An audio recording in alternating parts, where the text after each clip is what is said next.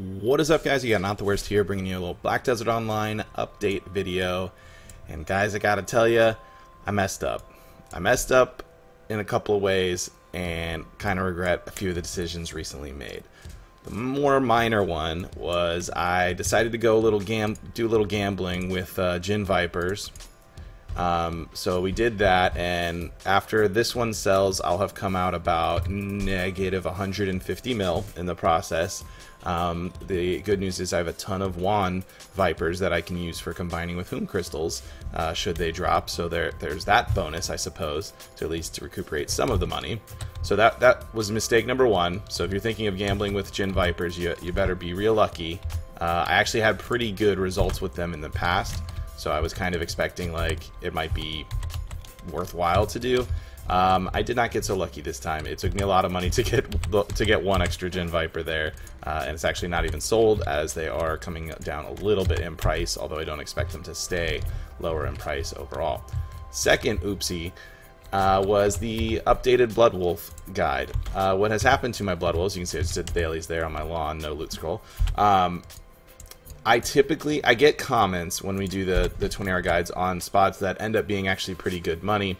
And there'll always be a few comments of people that are like, oh man, this is my grind spot, you know, now it's going to be busy, thanks a lot, why do people always have to talk about this, like keep it to yourself kind of thing, which I think that outlook in general is kind of silly. And on top of that, let's be honest, it's not like I get that many views that it's going to like cause it to be overrun, and people love their Ackman history, they don't have time for this anyways. In this scenario, I was a little bit wrong. The difference in the number of people I ran into today, it could be coincidence, but today being my first day back on a hardcore grind there, what was kind of atrocious. I actually had to switch to my DK. I was trying to do that place on my lawn to level a little bit. I managed to start getting about the same loot, just a little bit less than what I get on my DK with my lawn. She's sitting at, what, 247? Yeah, 247 with Kudum, a tech Kudum.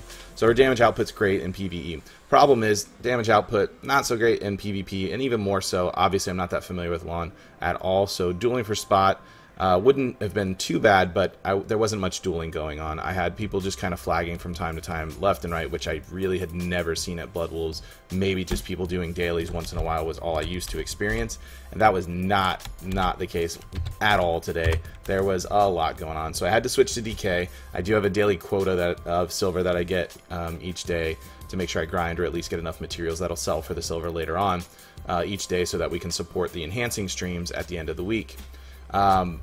I had to switch to DK to make sure that I could get that, and after getting karma bombed by one particular person for a while, which I would have just switched servers, but I was in the middle of a guild quest at the time.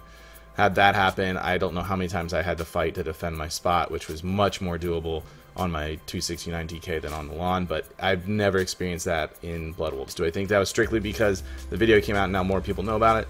Maybe. More so maybe other people talking about it to other people, so that they're kind of coming in. There's always the people running through doing dailies and that sort of thing, but there's definitely a little more action, likely just some amount of coincidence. But aside from just it being slightly more popular, some of the items from here have plummeted in price, and there's a whole bunch of them already.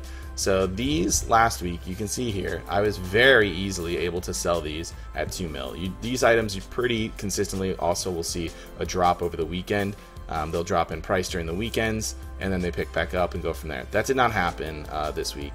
This is where I was selling them. I think the cheapest I listed them last week while I was working on the grind for the video was 1930. I was some 1.93 was where I was selling them at the cheapest, and in most cases I was getting right at about 2 mil for those. Those obviously have come down as they drop somewhat frequently, especially if you're using loot scrolls. At Blood Wolves, they definitely crashed. And the other thing that has happened is Whom prices didn't quite stay where I would have liked for them to stay, or at least recover. They typically have a bit of a dip every weekend, as well as there's more people playing, people are doing dailies and what have you. So they typically go down, but during the weekdays you should be able to sell your Whoms at around 80 mil without any issue, and that is not quite the case now, although I know somebody was buying some of them earlier.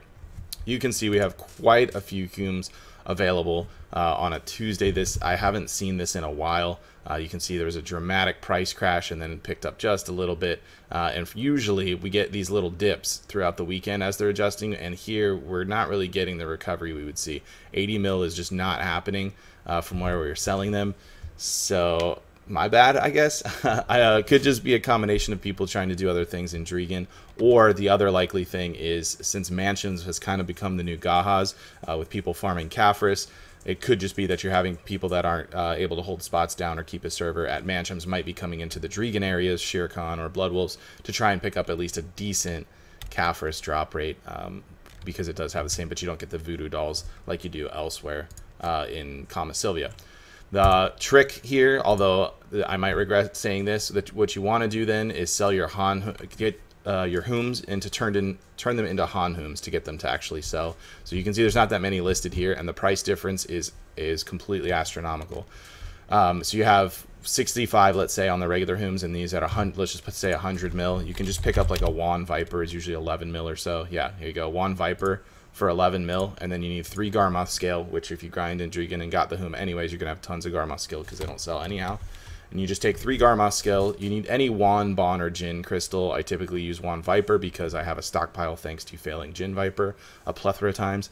But you take these and 3 of the Garmoth scales, combine with the Hooms, and just doing that, you're spending, yeah, let's say you spend, what is the actual price? One is putting it 11.9. Let's say you spend 12.8 mil. It doesn't actually matter. Is that one listed there? There's an order. Let's say you spend 12-ish mil on top of it, and your Hoom being worth 65, so you're into your Hoom for 72. You sell it for 100, and then after taxes, you're going to come out to 85 with a value pack. So you come out ahead, actually gaining a little bit of money by using that. And sometimes, not the history ones, sometimes you can get other Wan or Bonds that aren't Viper. Maybe you can get them for a little cheaper than that, or right around 11 nonetheless. So that's kind of the trick for selling those. In all honesty, you could actually, if you wanted to make a little bit of extra money, you could even just buy this at 64, buy yourself a Viper, slam them together right now, and relist it as a Han Hoom. And then you'd get a little more money just without even getting the Han with the Hoom drop itself. So I might regret having giving out that tip, but I'm kind of joking in general. I don't think that these things are actually directly affecting the market that much in the first place, but we'll see. And maybe tomorrow, if all of a sudden I see all these Hoom turned into Han Hooms and there's a whole bunch more than just 6 or 7 listed, we'll know what happened. So I'm back on the grind. We got patch notes coming out tomorrow. Word on the street is we might have the Koi Fish event coming back. If you're unfamiliar with that, and it does get released tomorrow, check out tomorrow's patch notes, and I'll cover that a bit. We do know that we have, it said Rulapi adventure log is being increased in the maintenance release notes, not Bartali, but there's been a lot of people talking about the new Bartali event that's coming out. And having some extra chapters added to that, which do include some AP and DP gains as well, which are pretty exciting. So look forward to that. If you did enjoy this video, make sure to like it. Be sure to share with your friends and subscribe to the channel so that you get notifications when we do cover those videos for those things we were talking about. Patch notes recap coming out tomorrow, and then a couple other things scheduled for later this week. And if you want to catch us live every Saturday at 7 p.m. Eastern time and Sundays at 1 p.m. Eastern, we do live stream on the old Twitch. So if you want to check that out, there's a link to my Twitch page in the description below. You can click on that and just drop a follow, and it'll give you a notification in the Twitch app on your phone or whatever when we go live, so that you catch that. This week we are going to be doing, we do enhancing for sure on Saturday and sometimes on Sunday as well. Saturday we're going to be continuing our Tet Bazi extravaganza that we've been on. We are on 6 Tet Bazi failed attempts so far, with a little under 2 bill invested into that so far. So we're going to run it again. I'll have plenty of belts ready to go for that. Should be a lot of fun, and we'll also simultaneously be going for Pen Zarka. Although I think I have my backup DK Zarka is at Try, and my Lawn Zarka is also at Try. I might just pick up an Offen Tet as well, because we're going to need to build some stacks for the accessories, since I don't have any. And I did also, since my Lawn has a Tet Dragon Slayer that was an accident because I had it for just building fail stacks, I actually just made another Dragon Slayer weapon that I want to use for fail stacks. So we may use that to help build stacks, and then I'll likely just sell the Tet one that I already have to pick up even more money from there. And then whatever, you know, I don't really care what this thing gets up to. It's an alt anyways, and really I just want to build nice fail stacks with it. So if you want to come check that out, make sure you catch me on the Twitch page. We will be over there. Anyways, that is going to be it for this video. Everybody, thank you for watching, and I will see you next time.